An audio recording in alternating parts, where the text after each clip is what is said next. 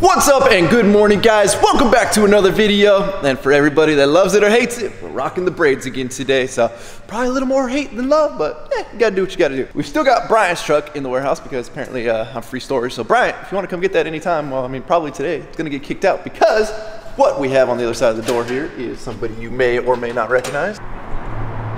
I got maintained about 6 feet from you. I heard y'all got a case of the Corona over on base. Is that your base? Not your base? Are you sure? I'm good. Hold on. You stay here. Hold on. That hair looks like asphalt. You dick. All right, Wes, let's see, buddy. Let's see how you're doing. I've been standing outside in the sun. That's 91. I don't know. There's a lot of heat dissipation on that forehead, though. Should Brian get rid of this big, tacky, goofy shackle? I feel like it's very out of place. I think you should powder coat the shackle. I like the brand. They make cool stuff, but I just think it looks out of place. I don't think it looks good with the steps. I think it's too much. You got too much going on. Yeah, put the It's starting to look like Carlos. Put the ball in it and the step. That's all you need. So Wes is gonna pull Brian's truck out. I'm going to be pulling my truck out, and then we're gonna be putting Wes's truck on the lift. We need a bigger shop, guys. That way we can stop having to do the truck shuffle over here. Oh, and since they're sitting over here on my tailgate, we have the XL American flag decals back in stock, as well as the XL Mexican flag decals that everybody has been asking for. Those are now in stock as well. There'll be a link somewhere on the screen right here, as well as one down in the description.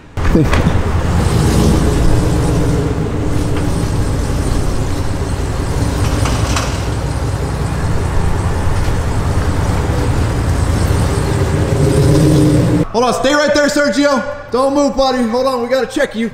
Everybody's getting checked today. Let me see. Let me peek on your forehead there. Let's see. All right, Sergio, you're looking all right, buddy. You're okay. So the good news is, I don't know if I've just been letting my truck not sit as long, but I feel like I have. I haven't run into any parasitic draw battery dying issues in a while. So hopefully that issue is completely eliminated and we're good to go. Oh, what's up, Brian? Hold on, no, you gotta stay right there. We're scanning everybody today, buddy. Bring it on in, buddy. Oh! You're good, straight. Keep it straight. Hey, will you disconnect your steps? Jeez, how many times I gotta tell you? Hey, will you tie your shoes? Jeez, you guys are a mess around here. So one thing it seems lately is we can't keep any trucks off the rack. Wes, what do we got going on here, dude? Well, I heard we ran into some issues. Is it the full-blown Corona that your truck got? as everybody knows, these GM IFS trucks, they do have some weak links, and unfortunately, the steering rack on mine kind of took a shit. So I ordered a new steering rack. So while we're taking it all apart, I'm gonna do a couple changes while we're here. Ooh. So should we keep it a secret? Yeah, we'll keep it a secret. All right. Well, so we're starting the tear down now. In terms of steering rack, is it the play that you're noticing in the steering that's giving it away? So I started getting this weird, when I'd make a turn, the stability track and traction control would start flashing. So I was like, huh, maybe I got a bad hub or something going bad. Did you check your ABS lines? Yeah, it's not that. It's only when I corner hard. So I was like, well, shit, that's weird, you know? And then it got worse. And then the play in my wheel got a little funky. I got underneath it. I had my buddy get in and steer it while I looked, and I saw that the rack bushings, there's four bushings that the rack gets bolted to this front part of the frame, and it was moving back and forth, shifting. So all the bushings are worn out? They're worn out, and GM, they love to get you. They only allow 2 of the bushings to be replaced. The driver's side 2 are replaceable. They sell the part. It's 50 bucks a bushing. Jeez. But the passenger side is not serviceable. So if you replace the 2 on the driver's side, it might hold up for a little while, but eventually, since there's nothing holding the passenger side, it's eventually going to wear through those driver's side ones that much faster. I opted to just buy a whole new rack, which is about 1,200 bucks. Hey, Brian, if it makes you feel better, Wesley, you're doing good today, buddy. Oh, yeah? I think that's the first compliment I've ever heard him give you. You weren't even here for it, but I got to experience it. What a guy. All that stickers I gave him the other day, These guys. Whoa, hey! Good thing you're wearing your work boots there. OSHA approved. You know, this Corona is really f***ing us up, too. That show just got canceled, man. For everybody that was going to come out and see us at Trucking for the Troops, fortunately it's postponed until further notice because coronavirus. So some guy hit me up today. It's like, yo, I can't wait to meet you guys at Trucking for Troop. Are you guys still going? I was like, nope. Bro, I just want to know how you got him to trust you so much. Hey, You must have proved yourself on your truck, because he's letting you tear this side apart without any supervision. No, I just work for it. Well, I know I gotta put it together, so it don't matter what he As long as it comes back together by you, you're good. drop these rivets, Bubba. Oh, what? You trust me, bro? Hey, is that my drill? No, it's mine. Are you sure? It's the Gen 3. It might have my name on it. What's the part number on the Gen 3? I don't remember 2804. Damn, you might have Corona, dude. I know. I've never seen you have to look at a part number. That's always right there. These out? Yeah, I'll drill that out for you, bro. Is that even the right size? I don't know, probably.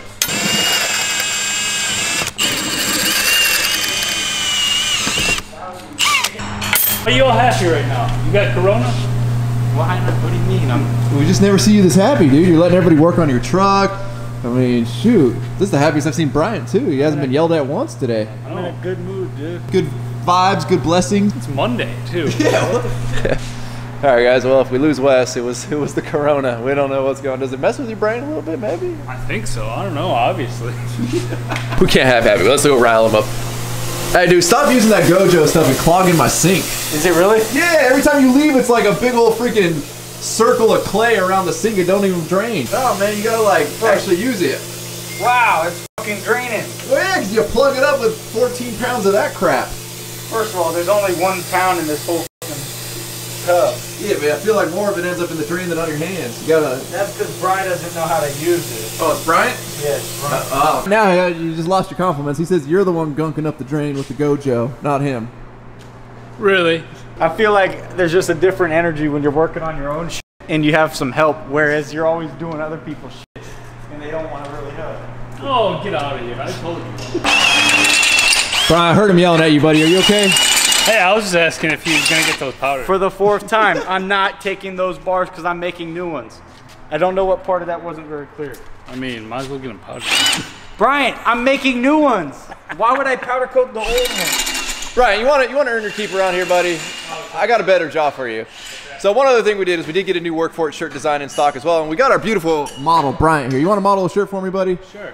I mean, I won't yell at you. Yeah, we're a lot more easygoing over on this side of the shelf. What size are you, buddy? XL. Hey, how about this XL right here? Perfect. Dang, bro, you look like $1 million, man. No. Check out this nice shirt. Woo, looking good, dude. Looking good. Oh, flex it out. Flex it out. All right, two flex. Can't read it. There you go. Well, most of Wes's lift kit is all pulled apart here. Everything is pretty much ready to go. So obviously being that he's got to replace the steering rack, you might as well pull everything off, and everything's gonna end up getting powder coated. We're not gonna tell you guys exactly what color, maybe by tomorrow. We're gonna end up taking all that to Swift powder coating tomorrow, and tomorrow we've got a special guest that's gonna be on the channel. You guys haven't seen him in a long time. Me and him used to work together all the time. We filmed a lot of videos together. I'm just throwing these out because I know when they powder coat them, it's gonna make the holes a little smaller. And then they're already a tight fit with those new grade 8 U-bolts that Cognito sends with the leaf wrench. What are we doing on the rear? Are we powdering anything on the rear? Yeah, I'm doing these brackets, the traction bar brackets, the U-bolts, and the block.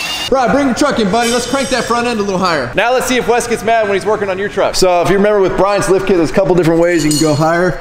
You can crank up on the strut there, which is the longer and harder way of doing it. Or, since he's already running some leveling spacers right there, they're gonna swap that out to a little bit bigger one. Basically what they're trying to do is eliminate the rubbing that's going on Brian's bumper that's gonna have to get repainted. No, we're going to go up a notch on the Oh, so are you gonna do both, or are you just gonna go up a notch? both. Might as well, yeah. I feel like you're pretty close there. The more space you can get, the better. There's not as much play as I thought.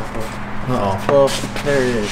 That's a good amount of play there. But I don't know if that's normal or not. So Wes has the rack out now. So these are the 2 bushings on the driver's side that GM sells replacements. You have to press these out and press the new ones back in. These 2 on the passenger side, they're not serviceable, but they feel pretty tight. They don't look beat up. The new ones are solid all the way around. They don't have this cutout here. So I'm wondering if they realized that that was the problem. Oh yeah, these are busted over here. It's busted on this side. Well, I ordered a rack already for $1,200 at the GM dealer. And it needs programming, so once it gets installed, I have to take it to the dealer and have them program it. But if I can get away with just replacing these 2 bushings, which kind of looking like you might be able to. Yeah, I mean, these look good. Yeah, Sergio!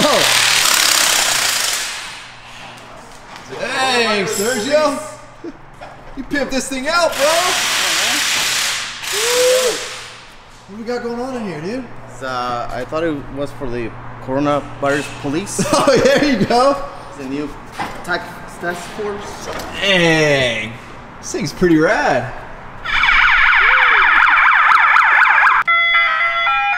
Oh, there we go.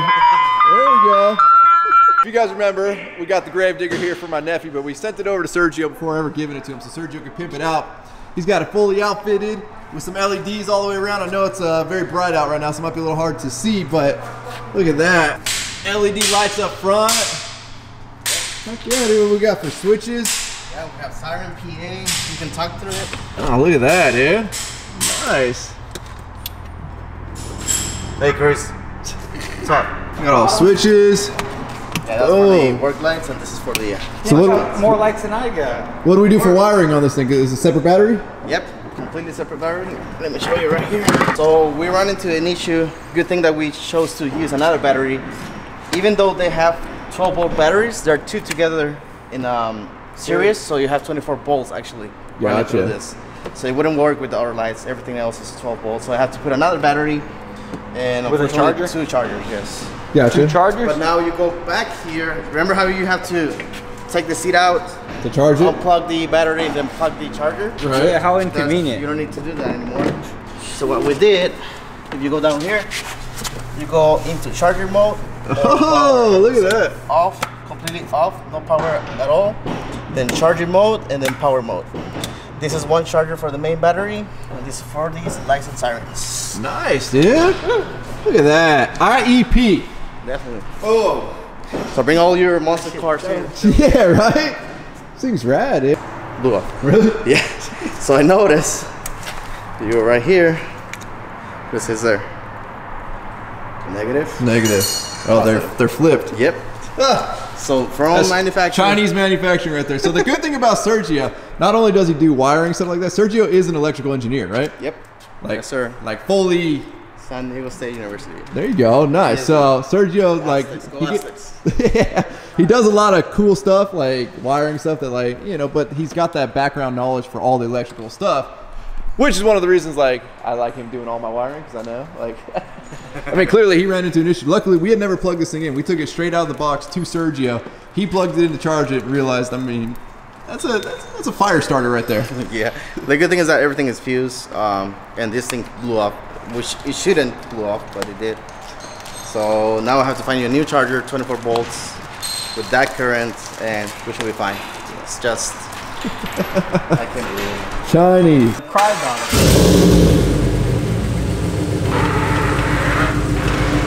Ooh, still gonna rub. It just went up 2 inches. It's still gonna rub. It ain't gonna rub. It's gonna rub. He's gonna have to trim that bumper. Get Dude, this it's up. a 2500 bumper on a 1500. Like, what do you expect? When we get the grinder out, I'll just mark a line right about right there. We'll get you all kinds of clearance. Yeah, I don't want that Seaman Beaver to hit me. I mean, your truck's already squatting now, so you're kind of Well, in I'm that talking world. to Cognito about getting Devers. Are you gonna go Devers? Surprised he doesn't have 2 blocks under there. Hey, that's old Bryant. New Bryant's not gonna do that anymore. They have turned new leaf, Wes. Well, this must mean the work's done. Bro, hold up. Nah. What? Spin over. Is it ripped? Spin over. No, you guys gotta spin over, dude. Is it ripped? Yeah, show the camera real quick. No. Yeah, bro, What is it? get up, dude.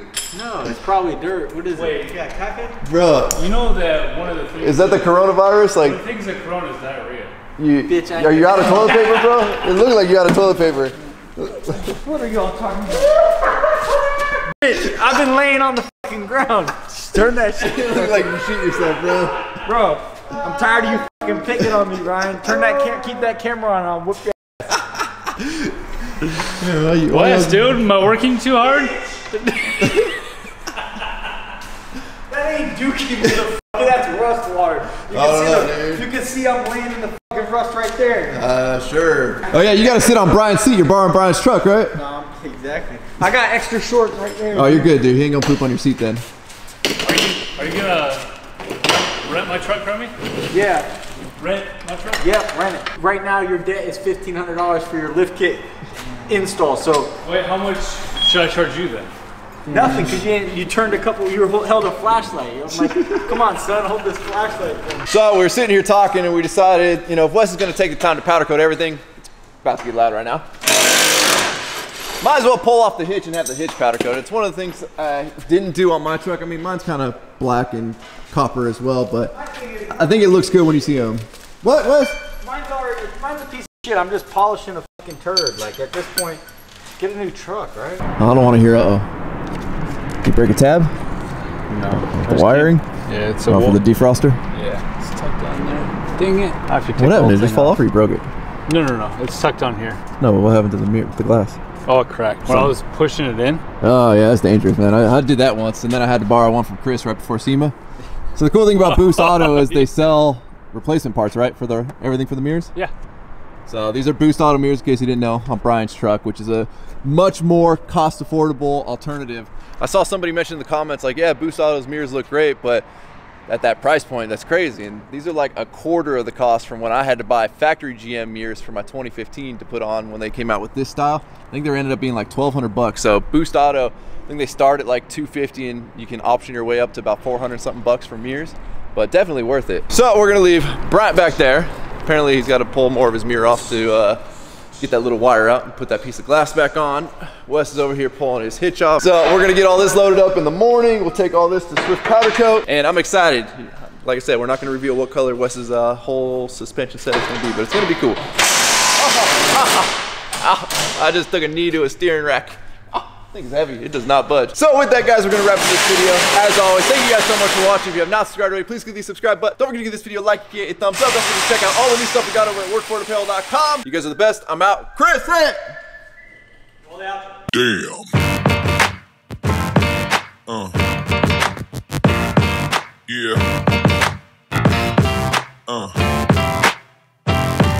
Yeah. Yeah.